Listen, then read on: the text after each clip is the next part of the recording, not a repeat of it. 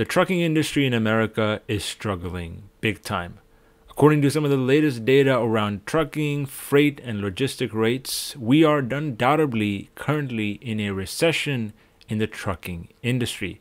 Whether it be short-haul day-to-day trips or long-haul trucking across states, truck drivers are running out of cash, businesses are losing money, and people are being laid off left, right, and center.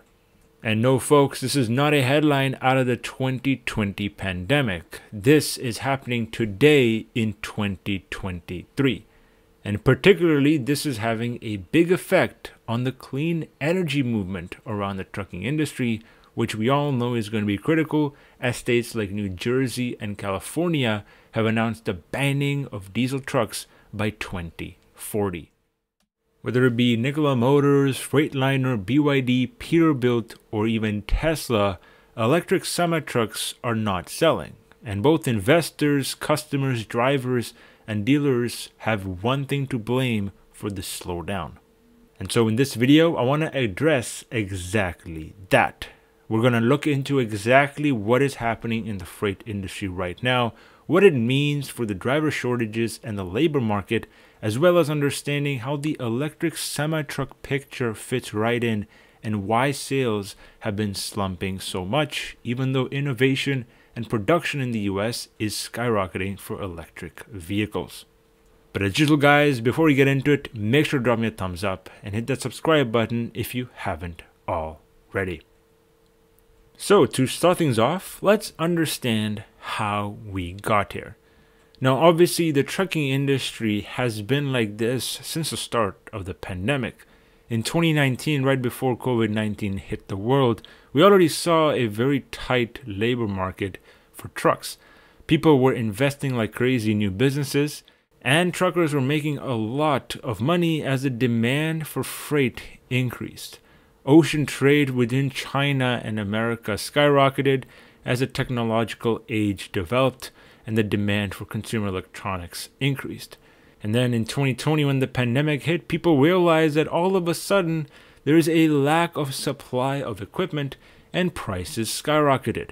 As soon as economy started to open on a slow-by-slow basis in 2021, trucking demand increased like crazy. That led to more people going into the space, more drivers being hired, more companies being built in logistics, and that resulted in what we are now facing in an oversupply of drivers and too many trucks on the road. And as simple microeconomics will tell you, when you have an oversupply, prices will automatically come down. And in the trucking and freight space, prices have everything to do with logistic rates. And well, as you can see, folks, according to the FreightWaves National Truckload Index, we are at an all-time low for the past 3 years in freight logistics. This means that companies have lower profit margins when they're running a truck on a day-to-day basis, as businesses are fighting over loads at ports and at depots. This is the exact opposite image of what we had happen in the start of 2021, which obviously led to the inflation spike that we are dealing with today. And although by looking at the headline CPI inflation number in the US, you can't tell we are in a recession, the trucking index and the tender rejections index in the US is clearly showing a different story. This is an all-time low, folks, which means that supply is far exceeding demand. The Fed has raised interest rates so much that there is an 8 to 10 month lag between the performance of the tender rejection index and what the actual economy is doing. Meaning this supply chain metric is going to bottom well after the actual economy does, and also top out well before the economy does. And well, ironically enough, this explains exactly why electric trucks have not sold as much as they possibly could have in a normal environment. As somebody who follows Nikola Motors very closely, launching the battery electric tray in 2022, it's become pretty evident that the electrification revolution is being held back by macroeconomics. The value proposition that a battery or hydrogen fuel cell provides is immense. And although the cost is high, nothing in America is limited by cost. We have the largest population of millionaires and billionaires on planet Earth, and if people can buy a $1,200 iPhone, a $60,000 Tesla, they can buy a $200,000 electric semi-truck. And with the Inflation Reduction Act and insane incentives from states like New York, New Jersey, and California with their voucher programs, there is very little hurdles most businesses are going to have to purchase electric trucks. Instead, it's becoming very obvious that the actual problem has to do with demand for electric trucks in a time when demand for regular diesel and natural gas trucks is already at an all-time low. And as seen by how the Tesla Semi launch played out in December of last year, it's pretty obvious that most of the businesses that are even investing in electric semi-trucks are big companies. These are not your small businesses and mom and pop logistics companies. These are corporations that have set sustainability targets that are trying to do a marketing stunt by partnering with some of the latest EV companies. As a matter of fact, this is such a big marketing stunt that Tesla does not even report the revenue they generated from the Tesla Semi in the line item of their income statement in their first quarter earnings results. This, as a matter of fact, is most likely being done because sales are very much in the gutter, as is with the case for other startups like Nikola Motors, Hyzon, Hyliion, or even Freightliner and Peterbilt.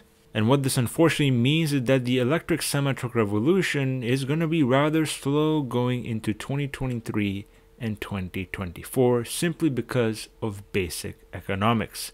Most analysts from firms like Union Pacific and JB Hunt noted that dry van spot rates declined by 0.6% in May from April, and that the May rates are down around 24% from the same month last year. This is a very obvious sign that the capacity of exiting the market is increasing faster than the capacity of players entering the market. This means that smaller carriers are just going to be naturally less profitable under growing pressure, and right now that is resulting in a wider spread between spot and contract rates. And well, because this freight recession, as many people call it, is coinciding with a broader economic downturn, chances are this is going to last a little bit longer than many economists have expected.